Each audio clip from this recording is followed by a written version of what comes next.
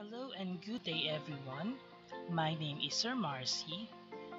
Our lesson for today is all about solving quadratic equations by extracting square roots. Okay, before we proceed with our topic, let's recall first the table of squares. I have here numbers 1 to 20. So to get the square of a number, you multiply it by itself. Let's say we're going to square 1. That is simply 1 times 1 and the answer is 1. So 2 times 2, the answer is 4. 3 times 3, the answer is 9. 4 times 4, the answer is that is equal to 16. 5 times 5, the answer is 25. 6 times 6, 36. 7 times 7, 40. 9. 8 times 8, 64. 9 times 9, 81. And 10 times 10 is equal to 100. Okay, how about 11 times 11? So the answer is 121. 12 times 12, the product is 144. 13 times 13, the answer is 169. 14 times 14, 196. 15 times 15, the answer is 225. How about 16 times 16? The answer is 256. 17 times 17, the answer is 289. 18 times 18, the answer is 324. 19 times 19, the answer is 361. And lastly, 20 times 20, the answer is 400. Finding the square root of a number is the inverse operation of squaring that number. Remember, the square of a number is that number times itself. So if we have a square of n, that is simply n raised to 2 or n squared. If we have a square of 7, that is 7 squared or 7 raised to 2. If we expand 7 raised to 2, that is simply 7 times 7. And we know that 7 times 7 is equal to 49. Therefore, 7 squared is equal to 49. The square root of a number n written below is the number that gives n when multiplied by itself. So we have a square root of n. If we have a square root of 49, the answer is positive 7. If we have negative square root of 36, the answer is negative 6. And if we have positive negative square root of 100, the answers we have positive negative 10.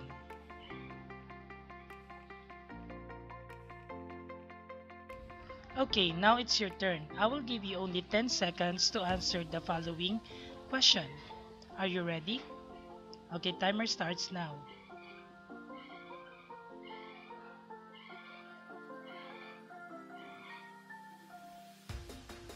Okay, time's up and here are the answers.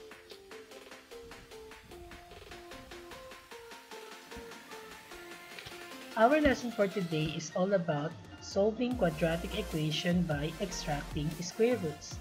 Quadratic equations that can be written in the form x squared is equal to k can be solved by applying the following properties. If k is greater than 0, meaning k is positive, then x squared is equal to k has two real solutions or roots. That is, x is equal to positive negative k. If k is equal to 0, then x squared is equal to k has one real solution or root. That is, x is equal to 0. If k is less than 0, meaning k is negative, then x squared is equal to k has no real solutions or roots. The method of solving the quadratic equation in the form x squared is equal to k is called extracting square roots. There are 3 steps in solving quadratic equation by extracting square roots. Number 1, we begin by isolating the quadratic term or x squared. 2, we apply the square root property. And number 3, we separate the plus or minus sign into two equations and solve each individually. Let's solve quadratic equation by extracting square roots. So using property number 1, if k is greater than 0, then x squared is equal to k has two real solutions or roots. Suppose we are asked to find the solution of the quadratic equation x squared is equal to 100. So we know that our k here is equal to 100 and k is greater than 0. So that means we will apply property number 1. So to solve for the solutions, we will just simply extract or apply extracting square root. So we have x squared is equal to 100. So by applying extracting square roots, so the square root of x squared is simply x. And the square root of 100 is positive negative 10.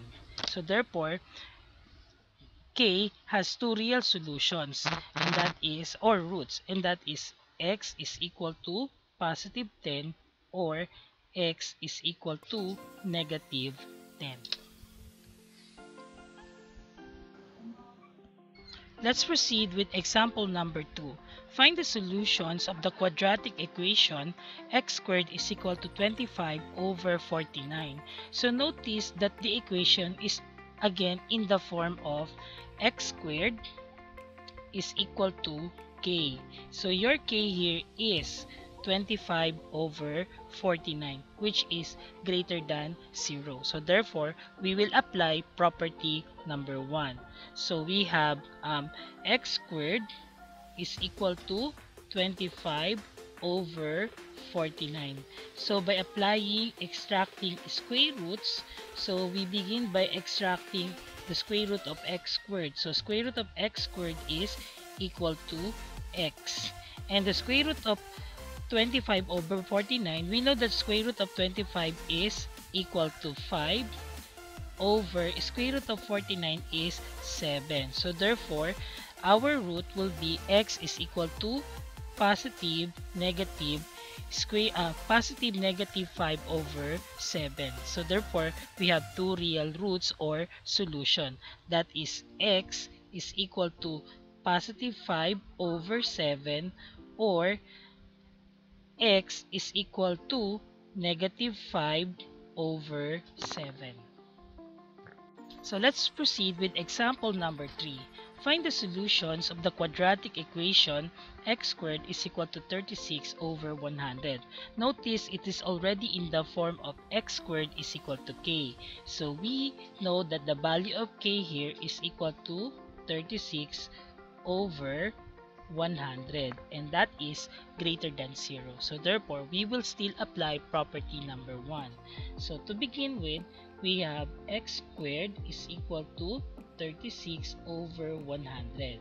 So by applying extracting square roots, we know that the square root of x squared is equal to x. And we have square root of 36 over 100, that is simply positive negative 6 over 10. Notice that 6 over 10, that we know that it is reducible to lowest term. So that is equal now to positive negative 3 over 5.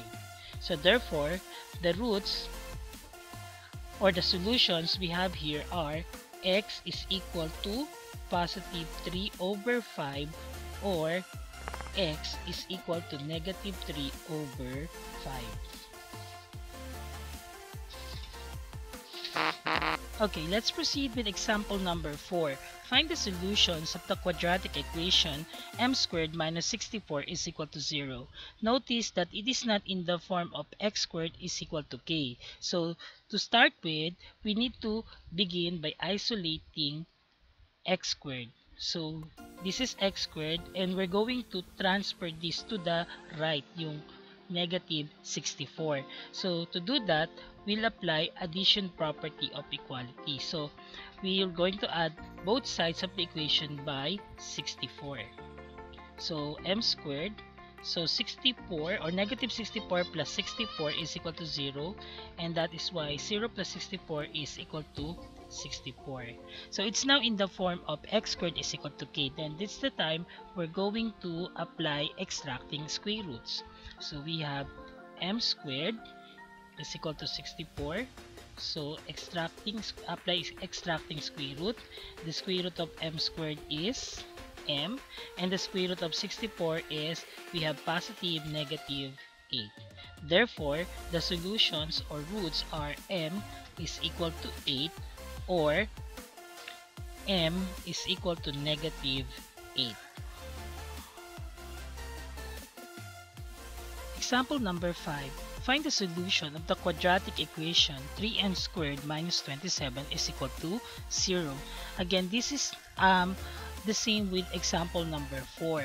So what we're going to do here is to isolate the term containing x squared or the quadratic term. So to do that, we add both sides of the equation by positive 27, or we apply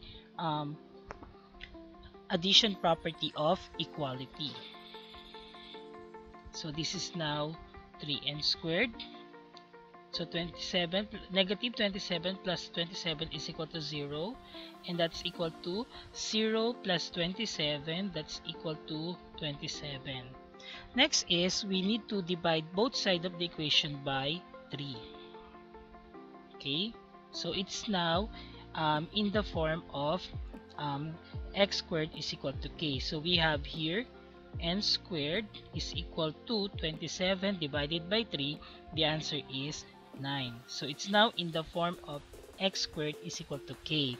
Next step is we will now apply extracting square roots. So we have here n squared is equal to 9. So by applying extracting square roots, the square root of n squared is equal to n, and the square root of 9 is positive negative 3. Therefore, the roots are, we have n is equal to positive 3 or n is equal to negative 3. Example number 6. Find the solutions of the quadratic equation 2p squared minus 36 is equal to 14. Again, by looking at our example, it is not in the form of x squared is equal to k. So we need to transform this equation first to the form x squared is equal to k. Again, by doing what we did in our previous example, so we have here, we apply addition property. So we add both sides of the equation by positive 36. So this is now bring down 2p squared. So we have negative 36 plus positive 36, so that's equal to 0, and that's equal to 14 plus 36. The answer is equal to 50. So we divide both sides again by 2. We have now p squared is equal to 50 divided by 2, that is equal to 25. So it's now in the form of x squared is equal to k. Now, we'll apply extracting square root to figure out the solutions. So we have here p squared is equal to 25. So the square root of p squared is p, and the square root of 25, we have positive negative 5. So therefore, our answer p is equal to 5 or p is equal to negative 5. So let's proceed with property number 2. If k is equal to 0, then x squared is equal to k has one real solution or root. So I have here two examples. Let's try to solve first problem number 1. So find the solution of the quadratic equation a squared is equal to 0. Notice it is already in the form of a squared is equal to x squared is equal to k, where our k here is equal to 0. And if k is equal to 0, we have one real solution. So we apply extracting square roots. So the square root of a squared is a, and the square root of 0 is 0. So therefore, the value of the solution or root for this equation is a is equal to 0. Example number 2.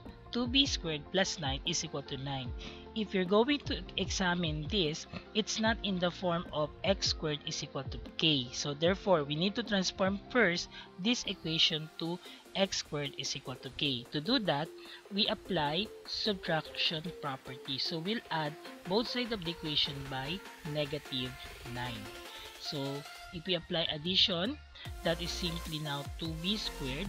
So positive 9 plus negative 9 is equal to 0. So that's cancelled out.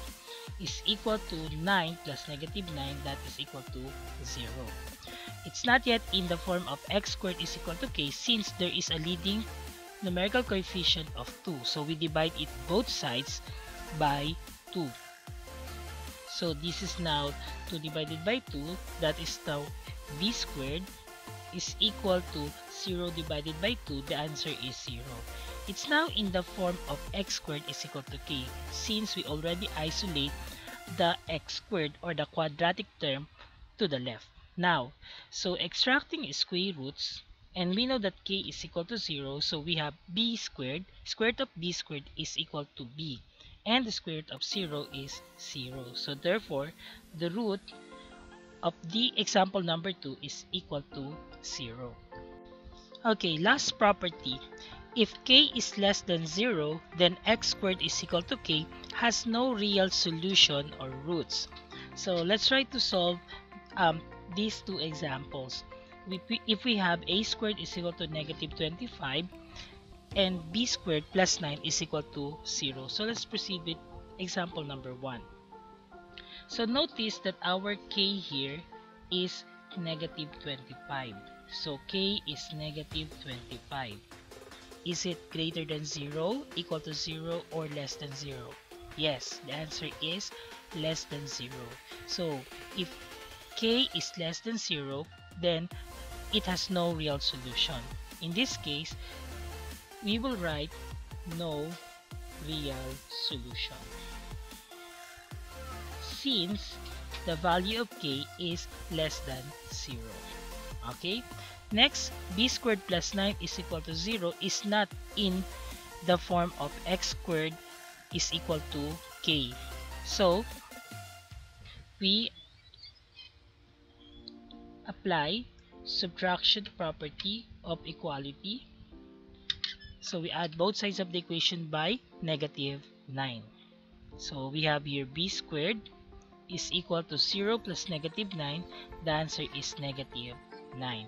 So again, our k here is negative 9 and k is less than 0. So therefore, b squared plus 9 has no real solution. That's all for now. Thank you for watching, and please don't forget to like and subscribe to my YouTube channel after watching my video.